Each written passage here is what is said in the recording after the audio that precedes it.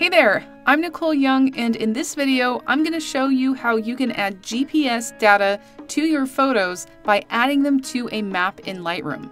So here I have an image that I photographed at a tulip farm here in Oregon, but I don't have any GPS data associated with it. If you look over in the metadata panel on the right, I went ahead and selected that location dropdown, and I have no information there for the GPS, the city, the country, etc. So if you know where your photos were taken, and you can find it on a map or even search for it on a map, then you can easily add one or more photos to that location here inside of Lightroom.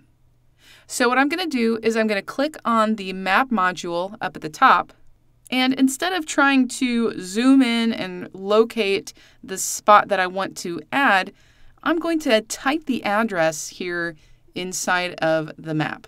So here you can enter the country, the city, the address, and you can even search for locations. So I'm just going to search for the tulip farm here inside of this search box.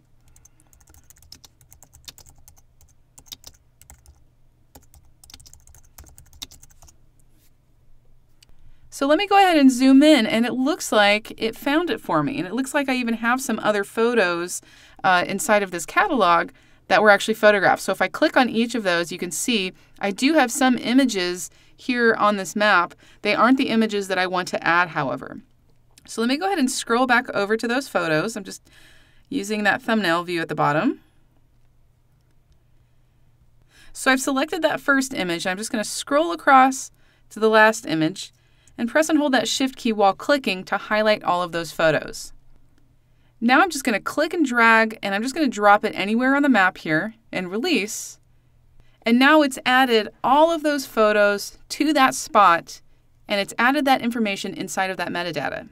So I'm going to go ahead and deselect now. And if I hover over it, you can actually see a little preview, and I can even kind of scroll through and see which photos are actually there. And if I click on one of these images, I'll go back into the library. Now I can see that that GPS latitude and longitude has actually been embedded into that image.